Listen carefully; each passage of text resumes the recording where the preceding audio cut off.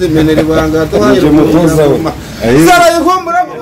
izara yikomura mu suko zakabyutsa ari mu gitondo nuko igisasa cozinga bumucuce nyane havukiye yimuranyira ntimureke zitere zarubariye zica mu gahinga muri nyawewe nanje nacaniye mu migishi ukwezi kubanduye mbyutsa kazindudusa nuko inka ziri ziragonga impagarara ku gasozi karekare cane nyanagize amasaso muri gihora insabura bizira nabisekande naho natinyaga ndaharira intera hamwe zirungika mu gihora ncegane kare icumbi co niba senda gikoragira n'isumbwa mu basore niyo basore basobanuye ingenzi ndabanza umusore w'inkaka akaba umuhigi w'umuhanga mu mihigo mukenye ntambara sintinya n'uwandogesheje n'umuco udatatira se wabedera utabihira se wakarehe usibye ibyo kwiyogeza nzana insa y'inkubi ndi inkingi y'iwacu sinzi ariko n'abansarika ahubwo nsarikana n'abanga gufatanya burya ndi inkaka ndabyanga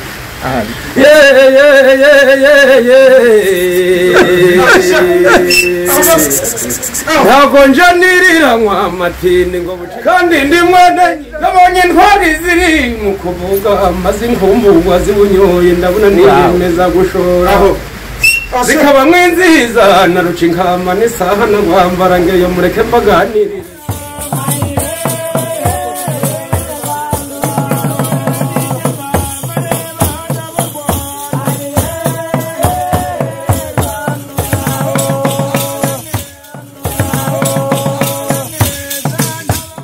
hagiye kubera umuhango cyangwa se igikorwa cyo kuremera abahuye n'ibiza byatewe na sebeya. Turi ku ruganda rw'icyayi rwa Pfunda, hakaba rero hari abaturage bari buremerwe bagahabwa ibyo kurya, abandi bagahabwa inka ariko bibumbiye mu matsinda.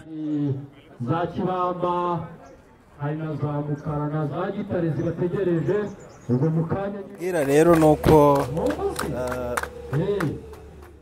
mu bantu bahuye n'ibiza biragaragara yuko bari bakeneye ubufasha. Ko ibi biza bikimara kuba, umukuru w'igihugu yageze ahangaha agasezeranya abaturage bahuye n'ibiza byatewe na sebeya ko inkunga yose azaboneka izabageraho. Abo rero akaba ari abashyitsi twa dutegereje batangiye kugera ahangaha gufasha.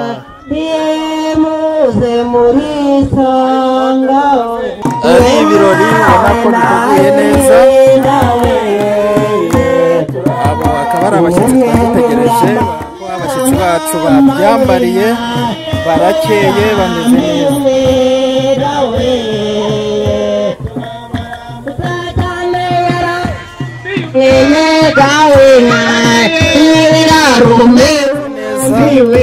Bambaye kinyarwanda, abashyitsi bacu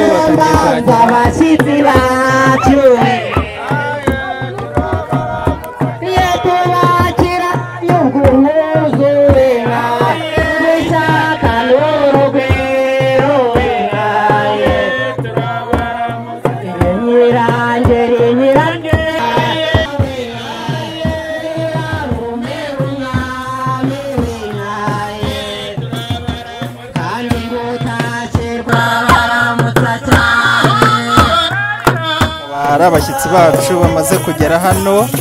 Nk'uko mubibona ibirori biratangiye, ibintu biraryoshye, abantu barishimye.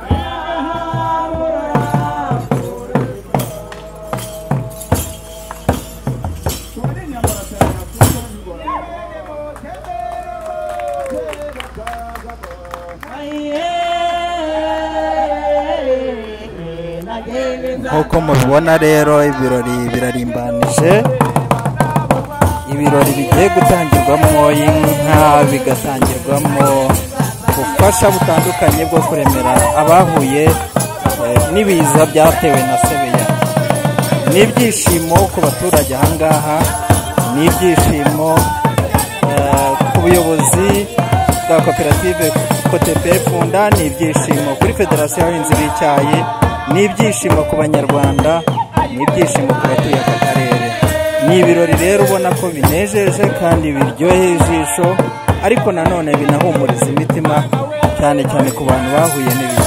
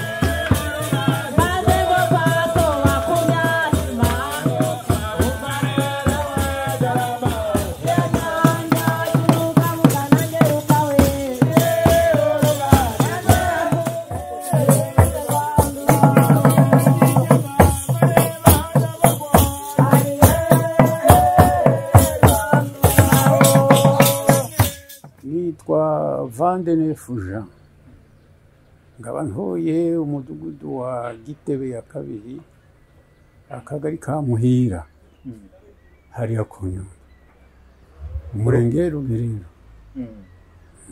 Uri umuhinzi w'icyayi? Ndi umuhinzi w'icyayi. Hano hagiye kubera igikorwa kijyanye no kuremera abahuye n'ibiza byatewe na sebeya. Wowe byakugezeho? Byangezeho cyane. Byari bimeze gute? Duhe ishusho y'ukuntu byakugezeho, byari bimeze gute mu bihe bya sebeya? Ni ukuvuga amazi yaturutse hakurya y'umuhanda kaburimbo ahita yinjira iwanjye mu rugo, aturutse no haruguru akomeza amanuka ku mazu yo hepfo iwanjye. Nuko amenshi aragwa, abandi ayandi arasenyuka gutyo kugeza ku buryo byageze na hano nyine. Amazi yose yageze hano, agera no mu Rugerero, yasenye byinshi. Sebeya atangira gusenya ibintu muri Mahoko, agera n'iwanjye nyine, n'ahandi n'amazu ari hepfo y'iwanjye nawe yarasenyutse menshi. Uretse umurwayi wari hepfo mu mazu y'epfo, nawe yari umurwayi, barirutse baramusiga, abaruza gutwarwa n'amazi. Niwe wapfuye. Ku mutima wanjye ndishimye kuko batwibutse, ubwo barebye kuri kugira ngo bafashe abantu bahuye n'ibiza nyine, tukaba turi kubashimira ubufasha bw'ukuntu haba ari mu mashyirahamwe atandukanye, cyangwa se nka Caritas nayo yarafashije, uretse ko hari abatayibonye, na leta yarafashije. Bamwe bagiye babibona, abandi ntibabibona, sinzi ukuntu byagiye bigenda. Abantu bubaka ahatagenewe kubakwa nabakangurira gukora uko bashoboye bagatangira kuhava hakiri kare kuko urareba n'ubwo sebe yatugezeho uri mu manegeka kandi sebe yaramugezeho akaba azi ko yasenyerwa ubutaha yakwimuka hakiri kare cyangwa inzu ye akayishyiraho umuzenguruko w'amabuye n'isima kugira ngo sebe itazamusenyera. Turagushimye rero mwakoze kandi mukomeze gukomera baravuga ngo ibyiza biri imbere kandi akataramagara barahaha karashaka iyi nkungira yewe nitwa Nzirwanaho Joseph bandi umuturage wo mu kagari ka Kavumu murenge wa Nyundo iwacu rero ni hirya mu misozi nari mfite umudamu ufite ubumuga inzu yanjye kuba yarahuye n'ibiza ariko ndi umuhinzi w'icyayi cyanjye cyaragiye n'umukecuru wanjye nawe ahura arwara pararize cyokora byabiza bize bisa nk'ibije kungwa mu ngoka k'umugore wanjye rwaye imyaka 3 ubwo ni ikimuga kitava mu rugo abantu b'ubumuga iramugaye ubwo rero kubwizo mpamvu nagiye kumanumva ano koperative yapfunda yamamagaye ko nza ko arkandu ko batugeneye hari saa 7 z'ijoro none bimenye bo abatiro bari guhamagara ko inzu ko igiye kutugwaho ubwo rero birangira n'ubundi dusoje tuvamo cyo tumaze kuvamo ndamundo waguyemo inzu biti byaramunse binini cyane biturukira ruguru biraza biryama hejuru by'imisave ubwo nuvuga ngo ni amatongo ndawumeho inzu yari iri ariko nta muntu waguyemo ariko ndakira icyo twigiye dusohoramo byose byaratikiye urabona ko ndi umusaza nubwo ngarasize cyane ku buryo nakonda ariko urabona ko nambaye wenda ng'umunyarwanda bihesha agaciro dufite rero amahiro dufite perezida wa repubulika yacu Paul Kagame utekereza ku bana be utekereza ku banyarwanda muri rusange utandukanye n'abandi banyafurika bose wenda uko bakitwararika igihugu cy'u Rwanda rero ni igihugu gitekereza ko gifite ubuyobozi bwiza utekereza nawe uri umunyamakuru nawe ukora ibintu biri hano uko bingana gutya umuntu asohoye ibintu aje mujye gufasha umwana we twavuga ko ubuyobozi bwacu tugize amahirwe n'ejo bakazadutekereza cyangwa bagatekereza n'umunyarwanda uwo ari wese no bagira ingore n'uko twifuza abanyarwanda twifuza ibintu bibi twakifuza ibintu byiza abatekereza ko uwo ari wese agura n'ikibazo yafashwa agafashwa gutya twabishima cyane kandi ng'ubungu urebye umutima gwanjye nakishima ng'ubungu uziko nakubwiye ko njye mbite umukecuru uba ufite ubumuga nafite ubumuga rero ndajya iyo ngize imvura ikagwa ndore hanze baramwana kumushyira mu nzu kandi rero nacyari muto kuko mfite imyaka 58 ubwo ngifite wena ngiyindi 5 iri imbere urumva ndishimye cyane kuba ndakorera gasanga harimo n'imvugo ngo ndabindi kompyuta ariko ko ndishimye mfite abana mu rugo ndishimye cyane rwose mukuri ahubwo nimugara kuri radio muzatubwire perezida wa repubulika ngi abaturage b'umurenge wa Nyundo turishimye cyane kubera ko magaze gutekerezo cyane ngo ndahuye nibiza cyane rero mu Rwanda rwacu rwasengutse wadufashaga ngure mfite parcelle n'igice igice narakigurishije nzigare parcelle ariko nawe yaragiye ngo nzigaye ndi umukene ariko mfite nuko ndi gutekereza ko igihugu kizakomeza kundengera ntabwo ndacika indege nzakomeza nihangane kuko mfite umuvyeyi wacu Paul Kagame ndishimye cyane ngo mberuka kurya ku bishyimbo uziko kwera gapati kacu ino season yo guhinga ibishyimbo ko turi mu bukene bukomeye cyane ko twavanaga amafaranga muri pfunda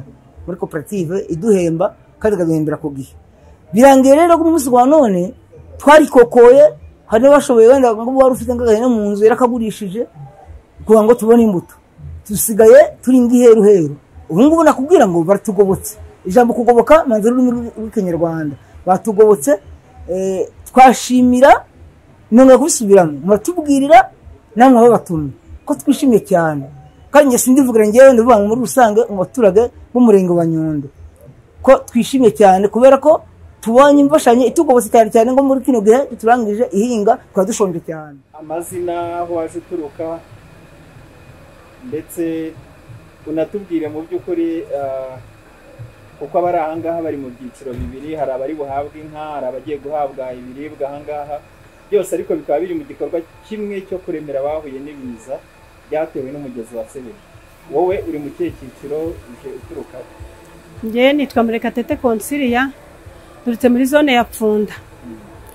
Ndi mu tsinda ry'abaje guhabwa inka. Uri mu itsinda ry'abaje guhabwa?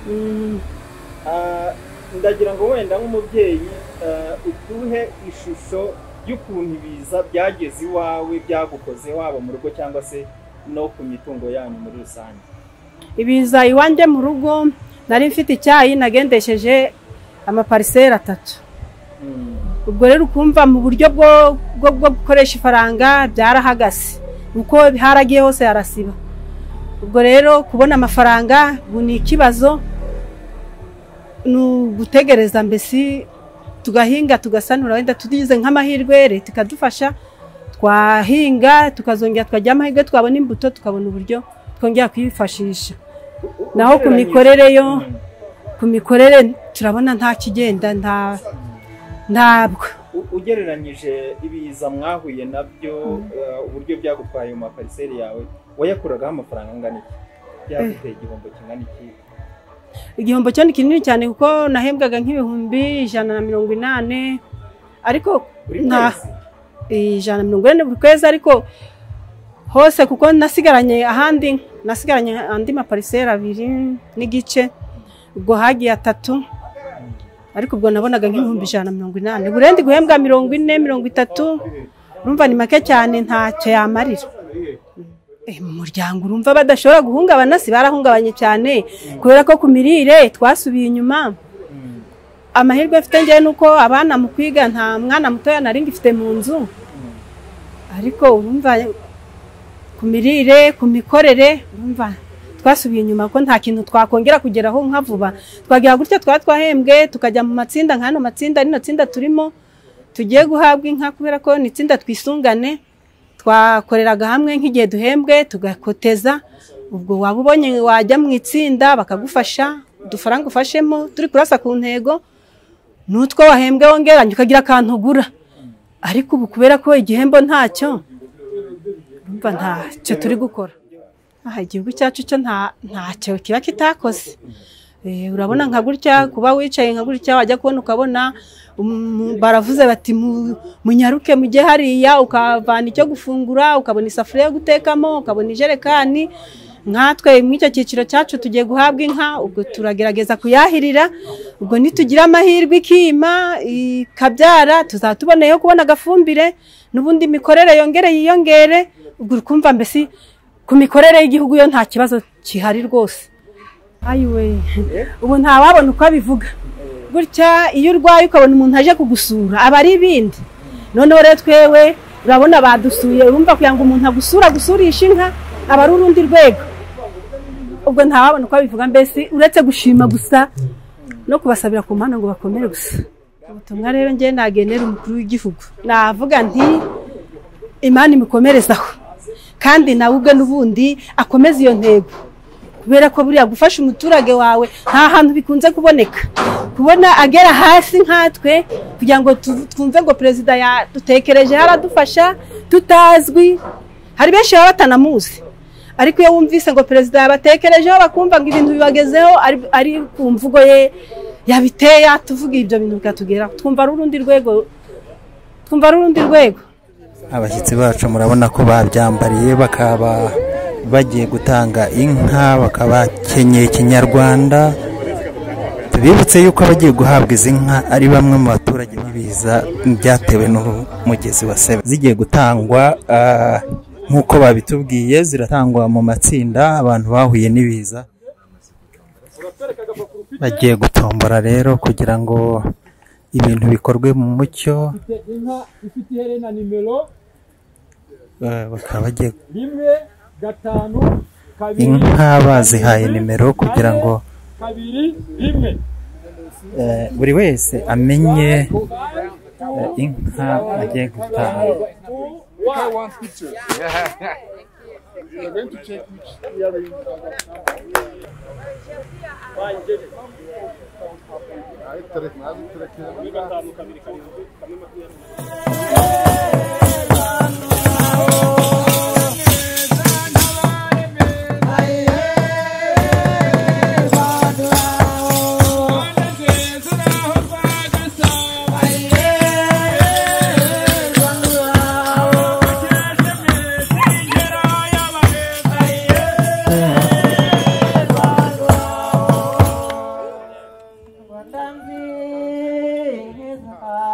Rwanda nziza igihugu cyacu urimena nk'amurafuri i Rwanda we Rwanda nziza igihugu cyacu urimena nk'amurafuri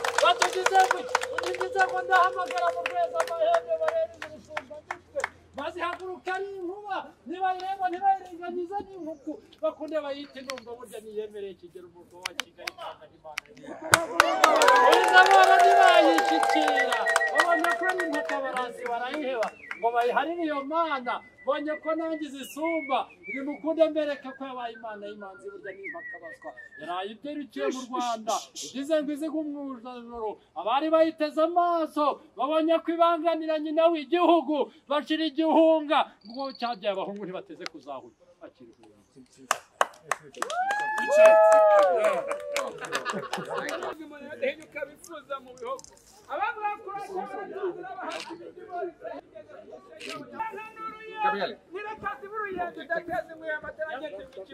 abandi batangira kuvuga ati ni inyamibwa n'ingabo ikidashaka gucukira ingabo farmers who lost their plantation nowadays, they are not able to get into any money nowadays.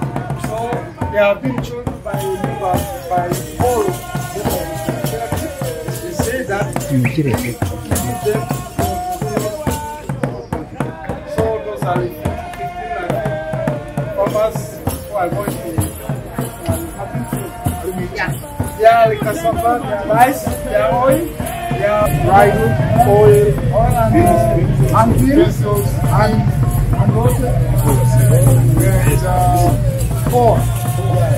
So she's going to pour everybody, then they receive his own food. Okay.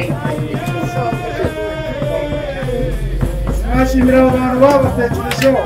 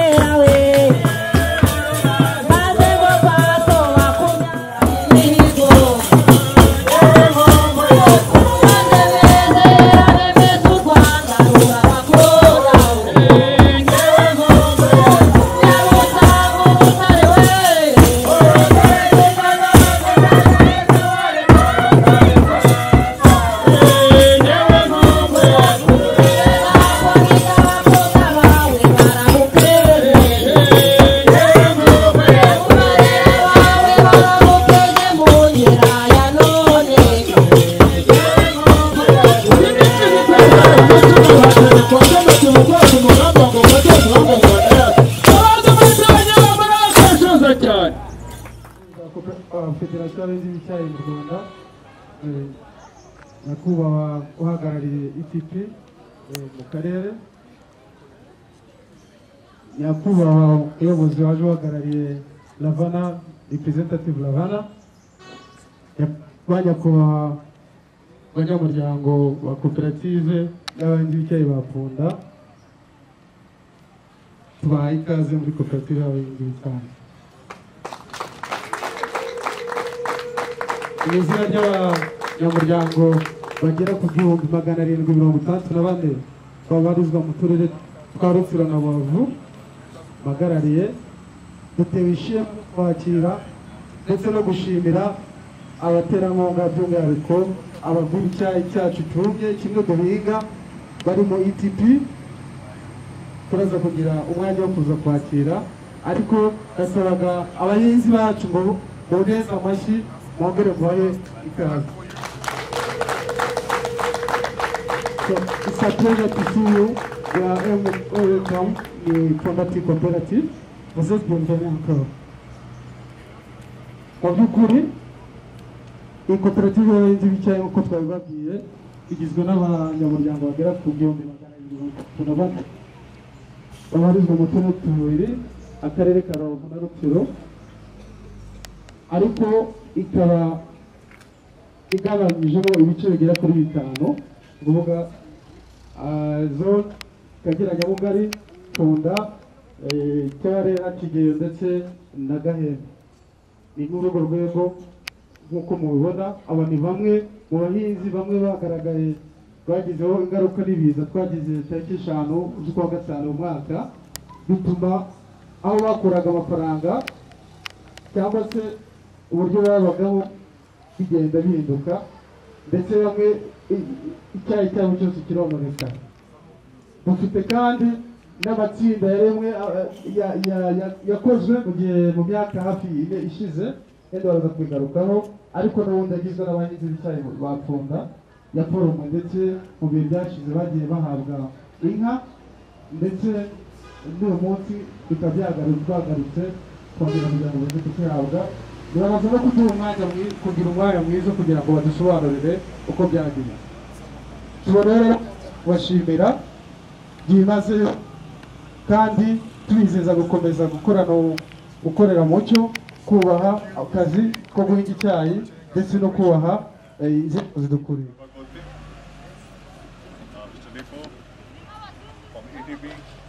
Our leaders, Liberal and Mr. Janvier. From Lavaja, the team leader, Mr. Richard, and the whole team. From Cooperative, Chairman, and my tea farmers, brothers and sisters. I welcome you all to this wonderful ceremony.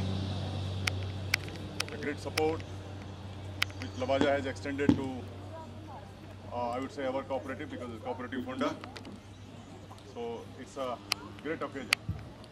Arimo arashima ubuyobozi bwa koperative, agashima ubuyobozi bwa Ferwakote, arashimira kandi abaterankunga bacu, akavuga ati bose abahaye karibu.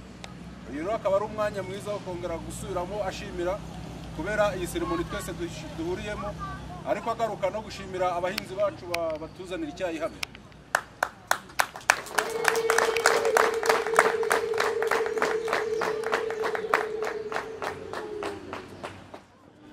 So there are no words. I appreciate Lavaja. They are not a major tea buyer, but still they have come to support the farmers in cooperative, especially in Funda. The bottom of my heart that this will go a long way, because farmers also seriously got affected. Some farmers lost their tea land also. Ngorongera rero abikuye ku mutima ngo arashima cyane abaza na ITP kubera inkunga bahaye abahinzi bacu bahuye n'ikibazo kibiza. Abikuye ku mutima arabashimira cyane. Ubi rero ni ikintu gikomeye cyane kandi kizabaho mu gihe kirambye. This support will definitely help farmers to restart Lavaja Group and rero yamuza ikintu kizafasha nanone kongera kwiyubaka kw'abanyamuryango b'abahinzi b'icyayi. Bityo rero akabashimira Rawaza na ITP kubera ubwo bufatanye bakoze bakatera abahinzi bacu inkunga. I take this opportunity, this platform, to thank the government of Rwanda, the government organs, cooperative, Rwanda National Police, for the support which was provided to us during the floods, so that we could recover so fast. Even His Excellency also visited this campus. Ngaboneyeho rero umwanya wo gushimira ubuyobozi bw'u Rwanda, agashimira polisi, ndetse agashimira n'abandi bose bagize uruhare mu gutuma uruganda rwacu rwongera gukora nyuma y'uko duhura n'ikibazo cy'ibiza. Akavuga ati na nyakubahwa Perezida wa Repubulika yaje kudusura kubera uburemere ikibazo cyari gifite. Hanyuma ngo agashimira rero ubwo buryo abayobozi b'u Rwanda batangamo inkunga iri direct. And I take this opportunity to thank Chairman Ferwakote also. He was the first person who landed immediately when he came to know about this news of this devastation over here. It was not a flood, actually some people termed it a disaster. So he was here immediately for his support, for the support of the NAYAB. Even the Agriculture Minister was here. So I'm thankful to them, and my special thanks to the Chairman Ferwakote. barashimira cyane rero by'umwihariko umuyobozi wa Ferwakote nyakubahwa Nkurikiyinka ngo niwe wa mbere wageze hano nyuma yuko yumva ko ibiza byaduteye, bagashimira nanone Minisitiri w'Ubuhinzi nawe yaraje n'abandi bayobozi bose, ngo ariko by'umwihariko agashimira nyakubahwa Perezida wa Ferwakote washoboye kuza acyumva iyo nkuru akaza hano kudufata mu mugongo no kwifatanya natwe. And we cooperative and the Fundati company stood together during the time of floods. We worked hard, and I thank the chairman cooperative also for the support. Even the cooperative workers came and worked in our factory because factory doesn't require so much of work. The work was of such a nature that we need to clean the factory. So a lot of people came from the cooperative also. I thank the cooperative, farmers, the workers, everyone who came during the time of crisis. Yeah, ngo muri cyo gerero kibiza twahuye nabyo barashimira nanone umuyobozi wa koperative y'abahinzi b'icyayi bapfunda ko yashoboye kubwira abahinzi ndetse n'abakozi abo bose bakaza kwifatanya natwe mu gutunganya hari hamaze kwangirika cyane ko icyo gihe twari dukeneye abakozi benshi cyane twebwe tudafite nk'uruganda, bityo rero dusaba koperative binyuze ku bayobozi bayo batuzanira abakozi badufasha gukora gukubura imyanda yose yari hano, hanyuma uruganda rurongera rurakora. Barashima rero ubuyobozi bwa koperative, agashimira n'abahinzi b'icyayi ndetse agashimira n'abakozi bo muri koperative uburyo bagaragaje ubushake bwabo mu kugira ngo twongere dutangire gukora. And I would say, as Lavaja is more in coffee and little bit in tea, I would request that you have come to the best tea quality country. This is the best quality tea in the world. When you drink Rwanda tea, I told you in the morning also, you are drinking the best. There is no pesticide, no weedicide, nothing. It is safe and very sustainable, the concept goes. So you are drinking the most, good quality and safe, tea of the world. So I would request you to please expand your operations in tea business also. Yes.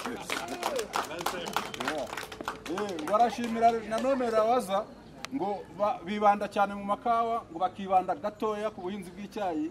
Ubwo rero ngo arabashimira cyane kuba baratekereje kuza hano mu buhinzi bw'icyayi nubwo ari akantu gato gusa barebaho. Bati rero ni byiza cyane ko bazagaruka ariko bakaguma no kugenda bamamaza ubuhinzi bw'icyayi by'umwihariko icyayi cyo mu Rwanda kuko ni icyayi cyiza na mu gitondo yahoze bibabwira. Bityo rero ngo arabashimira cyane kandi nabasaba ko baguma kugenda batubera bamamaza icyayi cyacu cyo mu Rwanda. So again, thank you very much. It's a celebration time and thanks a lot. I don't have words. Many thanks, 1,000 thanks, and you can say millions of thanks for the support which you have provided to us. This has brought happiness to our faces because we passed through tough phases, a few months back. So thanks a lot, and I close my speech. Thank you again.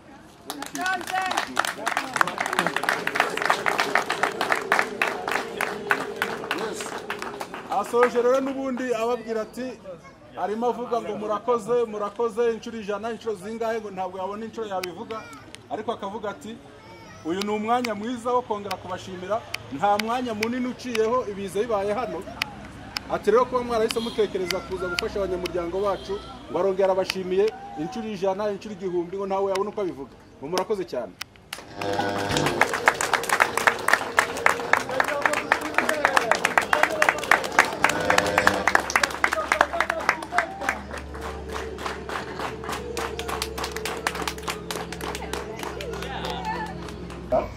Rwanda, baca umugani ngo inshuti yibona mu byabo. There's a saying, oh gosh, I was going to say that in my speech, so there's a saying that goes that a friend is seen in troubled times. Ubu rero ndabaza na ITP inshuti zacu zikomeye cyane ubufashe twashimye. Now, Lavaja, you are truly our friends.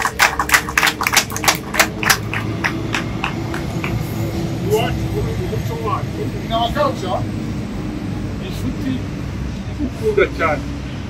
a friend who really loves you gives you a cow.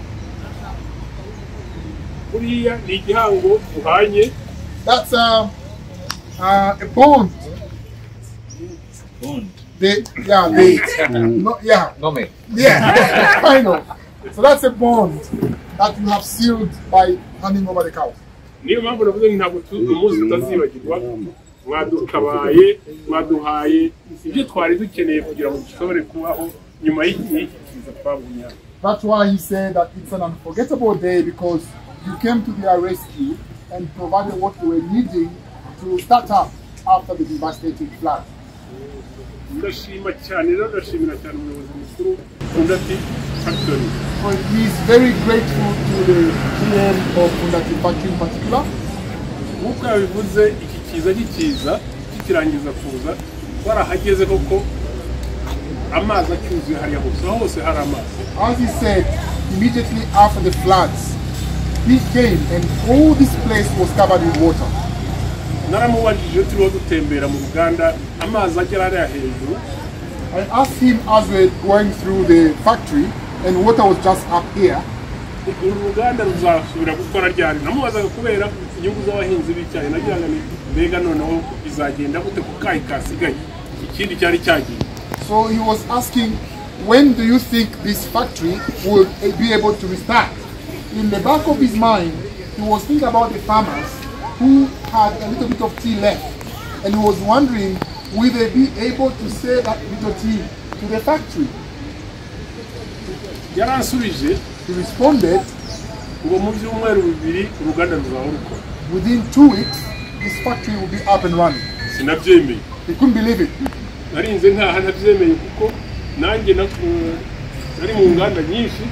Ibyuma byose byari byapfuye rero nabonye moteri zari zapfuye ibindi byose byari gusubiramo ariko nyuma y'icyumweru bati icyayi kiriho kirakora imashini zino zirakora.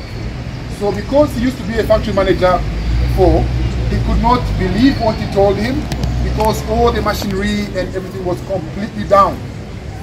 But he said within a week they had started working. Bukeye icyayi cyaje. So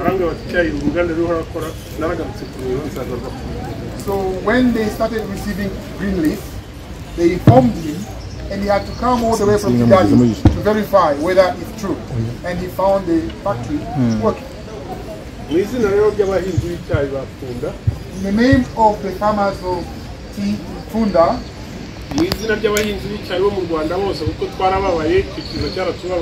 the name of tea farmers in Rwanda, all of them, because they were all saddened by the floods. We thank you.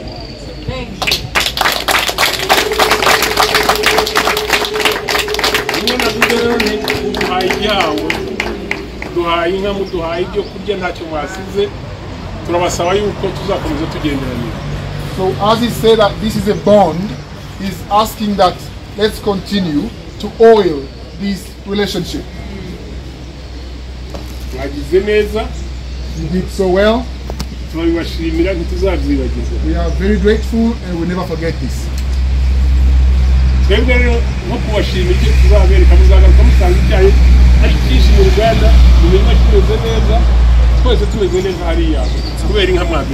So our commitment, our way of showing our gratefulness is when you come back next time, there will be plenty of tea and the cow to have given babies and everything will be flourishing. That's the commitment. When you come next time,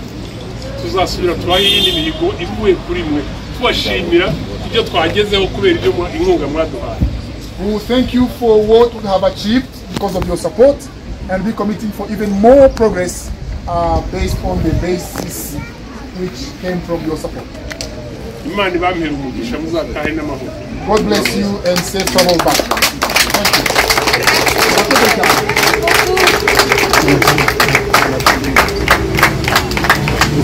Yeah.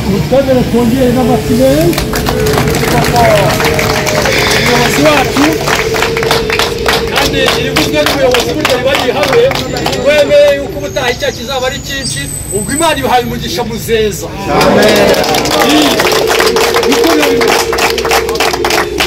Murakoze cyane. Nitwa Seburikoko, nkora mu kigo cyitwa ITP. Tunejejwe n'uno muhango. Amagambo nangiye kuvuga amwe Perezida yavuze ngira amahirwe cyangwa ibyago byo gusemura nanjye ndabivuga ariko waryoha hasubiwemo sibyo.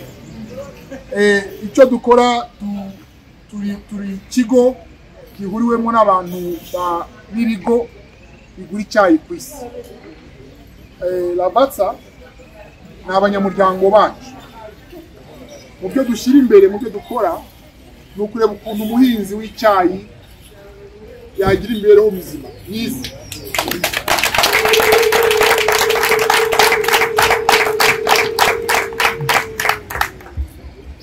Lavatsa araza kubivuga umuyobozi wabo, bagira gahunda yo kuza bagasura bazanye abayobozi babo kugira ngo babereke ibyo bakora mu bihugu bakoreramo. Twagiranye rero ubucuti mu myaka yashize, covid ivangamo birahagarara, ivuye mu nzira baratubaza bati turifuza kuzaza mu gihe nk'iki muri uyu mwaka tuzajye. Ubushize bari bagiye za Kitari, kubera ibyabaye hano kuri igihe byabivugaga, inama na mugenzi wanjye Janvier, uriya mugabo niwe ubiri inyuma cyane,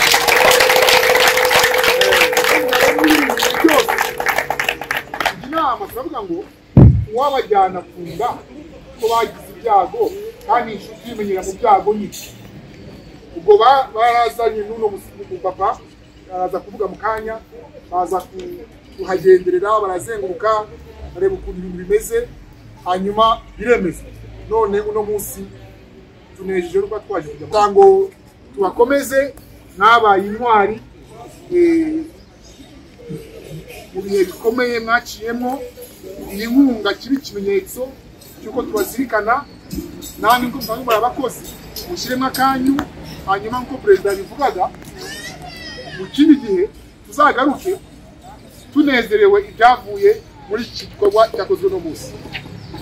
Nanjye sinarangiza bashimiye Lavatsa ubwitange. Miracode, thank you. Thank you.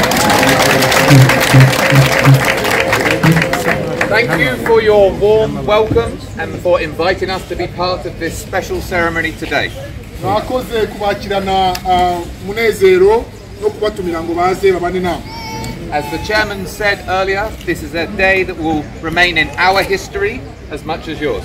Ubwo perezida yavuze uno munsi ntabwo uzibagirana mu mateka yabo natwe twese. We represent Lavatsa with ambassadors from all over the world. Tuhagarariye Lavatsa, aba ni abambasaderi baturutse hirya no hino n'isi. And we are honored to be here today to give you our support and to build that bond and build the bond of togetherness between Lavatsa and Rwanda. Dufite ishema kuba duhagaze hano ngo tugirane iki gihango hagati ya Lavatsa namwe abahinzi. We are proud to support Rwanda and the tea farmers of Rwanda. Dufite ishema gutanga umusanzu gushyigikira ibyo abahinzi b'icyayi mu Rwanda bakora mu Rwanda. Working with our good friends at ETP, Jean-Pierre and Liberal, to support projects to help the tea farmers and their families. Ubufatanye n'inshuti zacu Janvier nanjye bo muri ETP kugira ngo iyo mishinga ikomeze ikorwe. Over the years we have gifted over 40 cows, which now with their calves will probably be more than 100 cows. Tumaze gutanga inka zigera kuri 40, ubariyemo izo zagiye zibyara ubu zirarenga 100. So Rwanda is a country of 1,000 hills. Rwanda ni igihugu cy'imisozi igihumbi. Rwanda is also a country of 1,000 smiles. We, Lavatsa, give you 1,000 thanks for everything that you have done and all of your warm hosting for us. We are very honored. Natwe kuri Lavatsa tubahaye amashimwe igihumbi kuburyo mwadukoreye byose n'uburyo mwatwakiriye neza. When we travel home, nihagera ko dutaha, we return to our families and our colleagues, and we have Rwanda in our hearts, the Rwandan tea farmers in our hearts, and Rwandan tea in our hearts. Thank you for that. Tuzajya kureba imiryango yacu n'abavukanyi bacu, ariko tuzatwara u Rwanda ku mutima, abahinzi b'icyayi mu Rwanda ku mutima, n'icyayi cy'u Rwanda ku mutima. So when we leave with very full hearts, and we thank you. We thank you very much. Sajyana umutima wuzuye kandi unezerewe turanabibashimiye. Thank you. Okay, well done. Murakoze cyane, ibyishimo ni byinshi. Ndagira ngo twakire executive w'umurenge wacu wa Bashimye.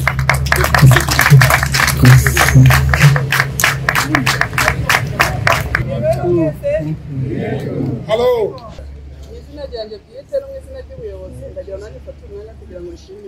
In my personal name and the name of the leadership, I want to take this moment to thank you. Ndashimira rero abayobozi mu nzego zitandukanye, Elavaza, TTC, Ferowakote, TTC, Kotepe, uruhare bagize kugira ngo tube turi aha ngaha muri uyu mwanya. She's thanking all the leadership in the various institutions she listed for the role they played for us to be gathered here at this particular time. Nuko gushimira ndashimira namwe kuko urwo ruhare murufiteho mufitemo umwanya ukomeye cyane ndaza gusobanura impamvu. I also thank the farmers because they played a crucial role in this and should be explaining that later. Mu by'ukuri ikigo gikomeye kuko bakomeza kugenda babivuga ni ikintu kitazibagirana mu mateka yacu twese abari aha ngaha ndetse n'abo tuza guhereza ubutumwa ndetse no kugaragariza ibyavugiwe n'ibyakorewe aha ngaha. She says, as others have said, is an unforgettable event, and they will pass on the message to others in the leadership who are not here present. Ikiza cyabaye muri aka gace kuko ngo ni ikiza cyabaye mu bice bitandukanye by'u Rwanda ariko cyane cyane mu karere ka Rubavu by'umwihariko aha ngaha ni ikiza cyabaye tariki ya kabiri kugeza tariki ya kabiri ya gatatu kwa gatanu. Ni ikiza cyadushegesheje cyane ibyo twumvaga gusubira mu buzima bw'ukuri. So the disaster that befell them in the night of 2nd to 3rd May shook them so much that they could not believe they would ever recover. It was, the rains were across the country, but it was quite intense in this particular area. Ariyo mpamvu rero natangiye nshimira uruhare rwa buri wese kubera ko nyuma y'icyo kiza habonetsemo ubudaheranwa ku bahinzi b'icyayi, habonetsemo ubudaheranwa ku bayobozi ba koperative, abayobozi b'uruganda, ari nayo byo byadufunguriye kuba dufite n'aya mahirwe kuko bacika intege mu bihugu, aya mahirwe ntayo. So nobody was thanking them and everyone else because of their resilience. She says it was tremendous resilience at all levels. The farmers, the leadership of the cooperative movement, the leadership of the factories. Had they given up and lost hope, we would not be here today. That resilience kept them going, and now here we are, and we are having this ceremony. Reka rero nkomeze nshimira by'umwihariko aba bantu baduhaye inka mu muco nyarwanda cyangwa se muri za ndamukanyo zacu. Iyo umuntu akwishimiye cyane arakubwira ngo gira inka n'abana. Inka ikajyana n'iki? And she wants to thank you in particular for having thought about giving them cows. In our culture, when we greet each other, we wish each other to have cows and children. So we thank you so much.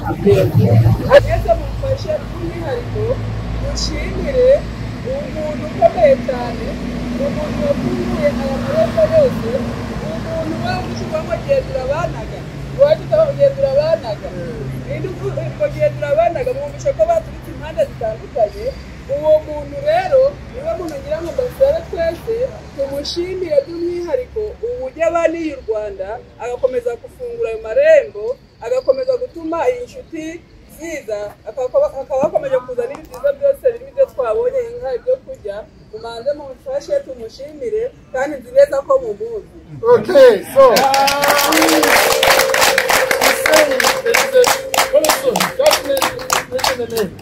who made these connections possible? Who brought people from there and others from there and made this thing possible? She didn't mention who it is, but they are clapping. Hopefully, she says they know who it is. Okay. So she's giving them a chance.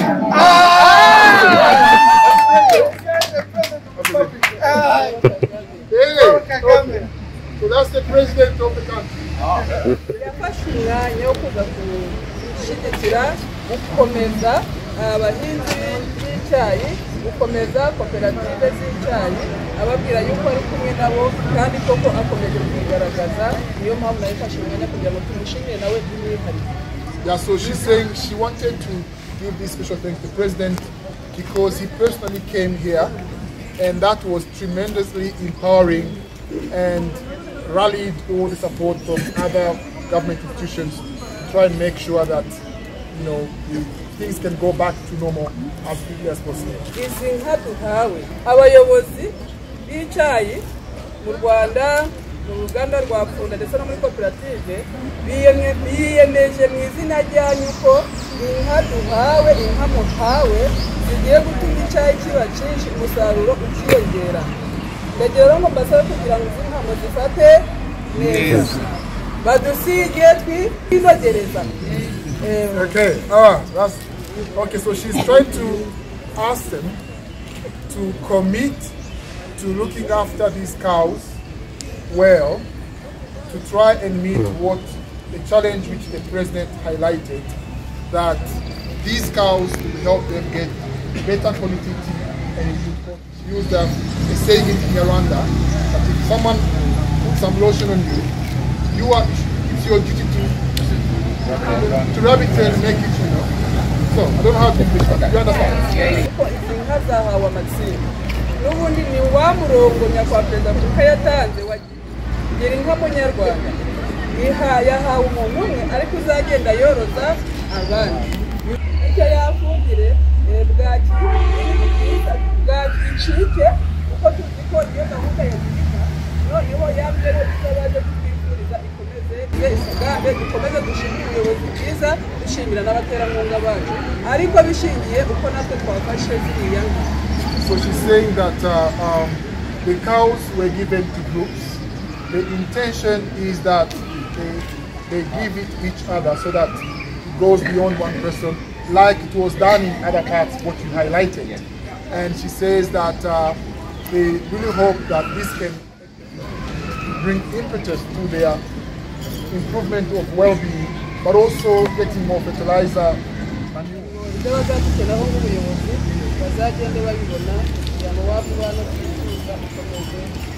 And I'm pledging on behalf of the leadership that will be close to these farmers and give them whatever they require from us so that this partnership can be sustained.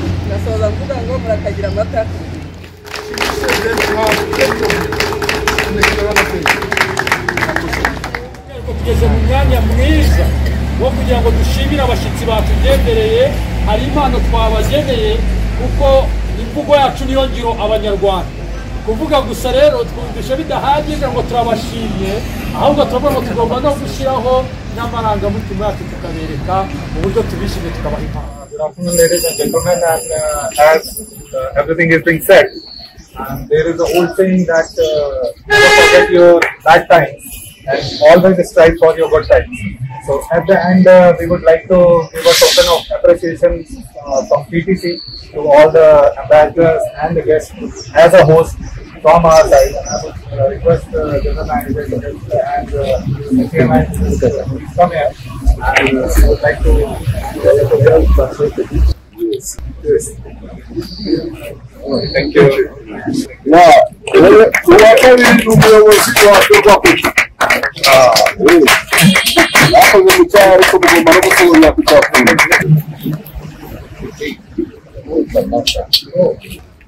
So, thank you.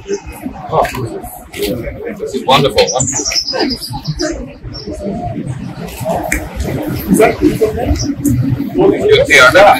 I brought some now stuff. Very good. Very good. Really small present, but he's coming from Australia. Far away to Rwanda. It's just to say thank you, but it's enough. It's just a way to say thank you. Thank you.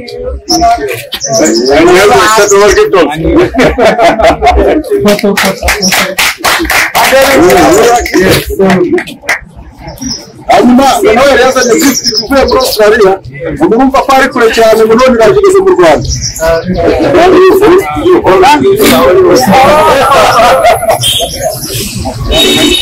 Yes. Yeah, we need to welcome Mr. Noah.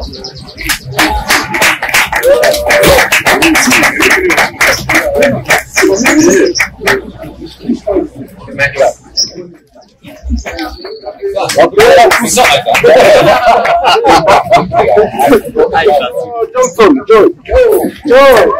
Johnson. Stacy Eaton.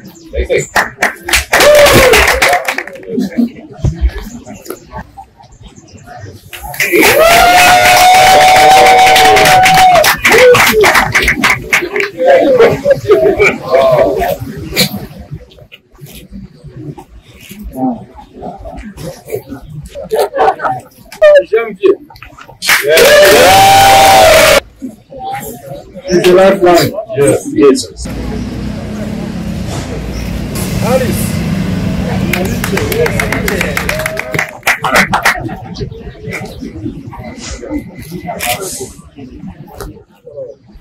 Thank you.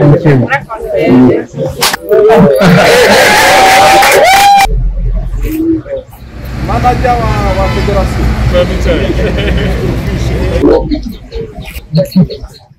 Yeah, generally the gift which was planned to give to our guests, the ceremony of our side gift is over. Now we can invite Richard. He's also having the gift for. Wow. We finally gifted us tea. We finally gifted you coffee. Oh, there you go. Okay. Can we get all of our baskets? From your thing?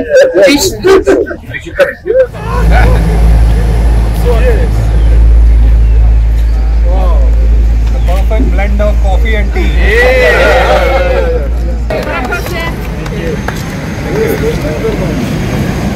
Kinyarwanda iyo umuntu aguhaye inka aba aguhaye igihango mubaye inshuti z'akamazi inshuti z'akadasohoka muba mugiranye umubano udacika none mubonye ko byabaye uruhurirane twateguye impano tuzi ko tuziha abashyitsi n'abashyitsi nabo bategura impano bazi ko baziduha ni ukuvuga ngo ibyo twabatekerezagaho nabo twasanze babidutekerezaho urwo tubakunda ni rwo badukunda tuzabana ubuziraherezo tuzabana akaramata tuhanezerewe cyane rero munyeneye tubagaragariza ibyishimo n'amashyi menshi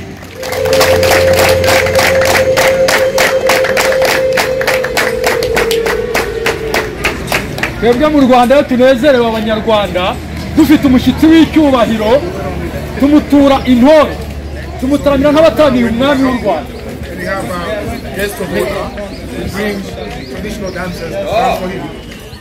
noneho nyuma tuze kutumira tunabyinane kugira ngo turusheho kubana dusobekanye.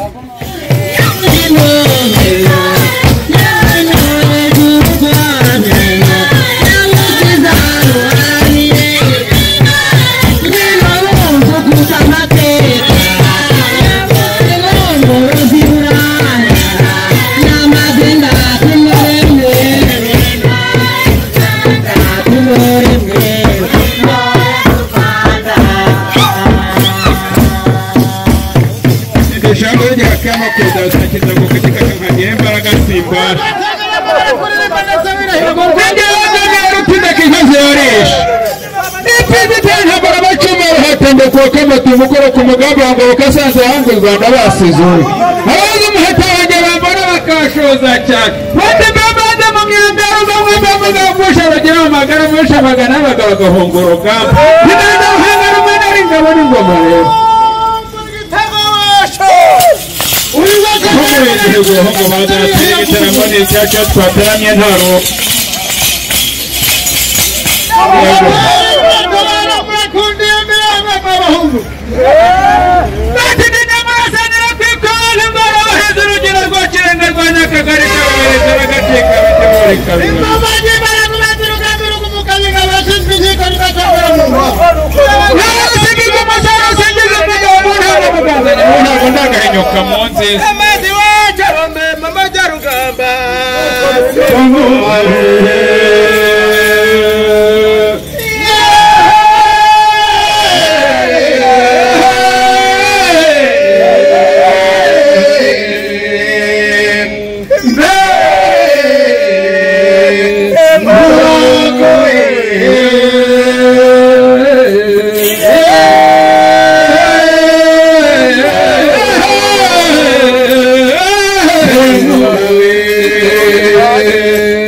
Obrigado.